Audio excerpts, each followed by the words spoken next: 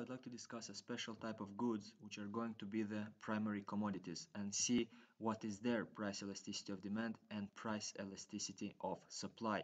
So first of all, the primary commodities would be the raw materials utilized in the manufacturing of goods. So over here we will have raw materials utilized in manufacturing of goods, manufacturing of final goods. I'll say final goods because the primary commodities themselves are also goods, but they're primary, they're not final. This is just the initial stage of production by utilizing the raw materials.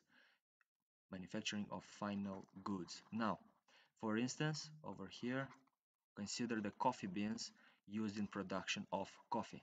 So, with that being said, let's consider the price elasticity of demand. Who is demanding these primary commodities? It's going to be the manufacturing industries. It's going to be the firms that need those materials in order to produce those goods. So, for instance, if we are a firm producing coffee and we make our money by selling our coffee, then even though the price might increase on the market for coffee beans, okay, even there is a change in price for this primary commodity, the coffee firms still has to buy it because it's their only raw material that is possible to utilize, or let's say it's one of the very few raw materials that is possible to utilize. In other words, raw materials have very few substitutes. Raw materials are quite necessary, very necessary in order to produce the finished goods. We cannot really substitute them for many other commodities. So commodities have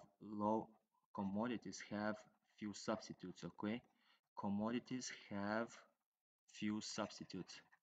As a result of this, okay, substitutes. As a result of this, they are very necessary, okay? They are very necessary. And I believe that this logic follows us to the conclusion that if they are so necessary and we cannot really substitute them for many other commodities, then firms are willing to pay higher prices.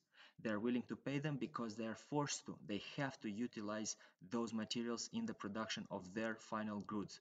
In other words, the price elasticity of demand is fairly inelastic for primary commodities. Okay, PED is fairly, or let's say relatively, inelastic. Okay, relatively inelastic.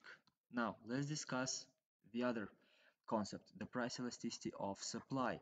So the firms that supply these raw materials, the firms that are able to sell them, what do they do when there is a price change? For instance, what if the coffee beans become more expensive and the coffee beans producers would be able to make more revenue by selling them? The thing is, even though they would like to sell more, they are quite limited to the quantity that they can sell on the market because they have to grow them first. Raw materials take time to produce, they take time to deliver. So for instance, coffee beans take time to harvest, to grow. Wood, if we produce wood as a primary commodity in the manufacturing of furniture, for instance, we need to be able to find a forestry area where we have the permission to chop the trees and have the capital and labor necessary to refine those trees into a finished into a primary commodity like wood that can be utilized later on in the production of furniture. So therefore, from a supplier standpoint, it's relatively difficult to increase the supply fast. Okay, so it's relatively difficult to increase the supply of primary commodities,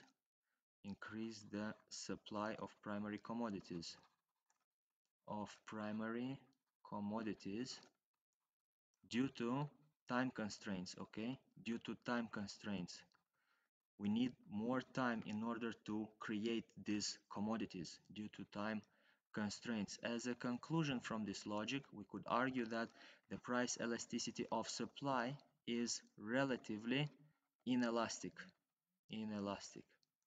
And that would be it. Hope this all makes sense, and we are done.